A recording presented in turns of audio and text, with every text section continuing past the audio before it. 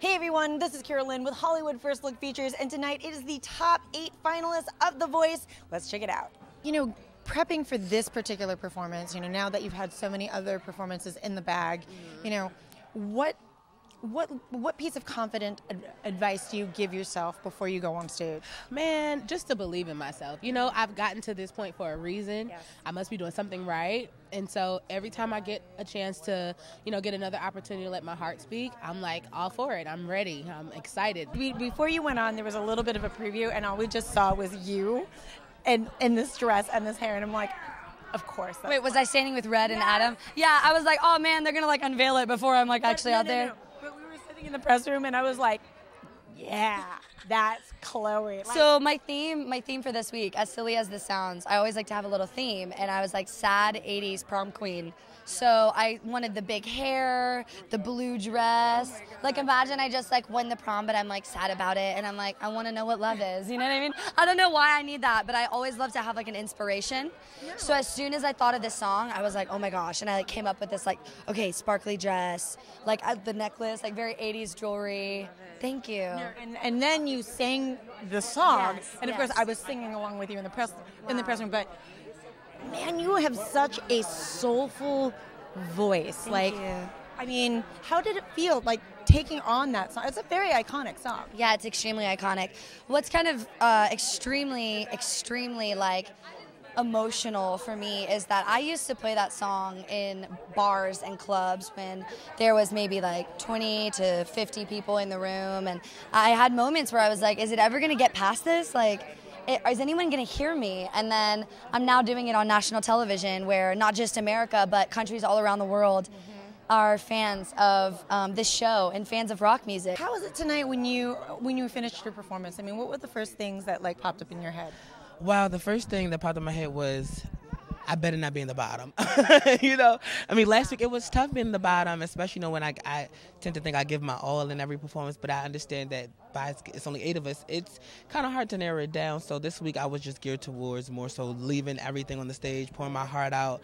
I wanted them to hear me sing parts and sing vocals like they've never heard me sing before, and just really leave everything on the stage, and really had to go back to thinking about, my humble beginnings and of adversity and being homeless and everything, that being gravity, and this competition being the light. If I can just stay here in the light in the competition, I hopefully can win this competition. Is that at all surprising? I mean, knowing not to say that, Blake's persona on camera or his TV persona is any different than what we see, but was that surprising at all?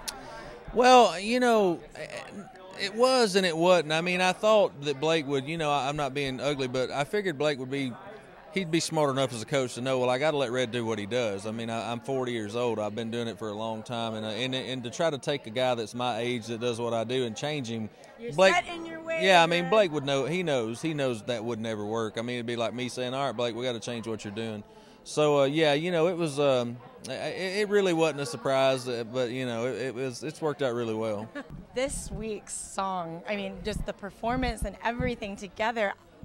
I was sitting in my seat, look at my face, just floored. How are you feeling coming off of that? I mean, it was fantastic.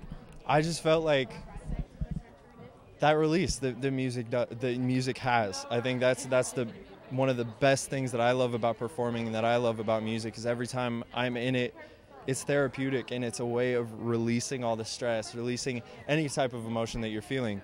And so that's all I did, and so it feels great. When you were saying, I want this to be the modern day Eye of the Tiger, I can't tell you, those of us are sitting in the press room watching, we're going, yes, Noah, and you brought it. Thank you. Yeah, no, it has a strength and a power and aggression in those lyrics, and so I just had to go with it. I mean, it's something that I've never really done in a song before, is really tap into that super, almost sensual aggression. I want you guys to tell me what the Voice Neon Dreams is all about. I want to know all about it. All right. Well, the Voice Neon Dreams is a live concert experience. We're going to be there indefinitely at the Hard Rock Hotel and Casino. It's going to be so crazy. Literally, it's a show where you can hear every genre of music from every generation. Literally, the show is from 5 years and up. All ages show. So it's it's going to be an amazing thing. Like everything you've seen from The Voice times 10. And this is like an after The Voice and then like The Voice amplified, and we're getting to do like so many amazing numbers and different things that we wouldn't necessarily think to do. Like literally there's going to be recording booths in the lobby of the show, so people can audition basically to actually perform with us in the show, and then potentially have an opportunity to have a blind audition on The Voice. The cast that we have right now: Allison Porter, Chris Mann, Matthew Schuler, Michael Sanchez, Matt McAndrew, the one and only. Spring 2018 is when we're going to open up the doors. But how deep are you guys into like practice and production and all that stuff? Well, we've had a few rehearsals here and there, and I think we're right now really figuring out what the show's really about with the numbers that we were putting on, who's singing what. We have big solo songs and duets and trios and big group numbers. So, and we'll also be playing a lot of different instruments as well. Week by week, somebody's going home, and this week it is a quadruple elimination. I can't wrap my head around it. So how are you as a contestant doing? I'm doing good. I just feel a lot of peace right now, and no matter what happens, because what made me feel a lot of pressure at first was I love Miley so much, and I want her to be represented because she didn't have that last time. So but it's all on me now, so it's a lot of pressure, but I just know that I left my heart and my soul out on that stage. So no matter what happens, I know that I did my best, and I know I made her proud.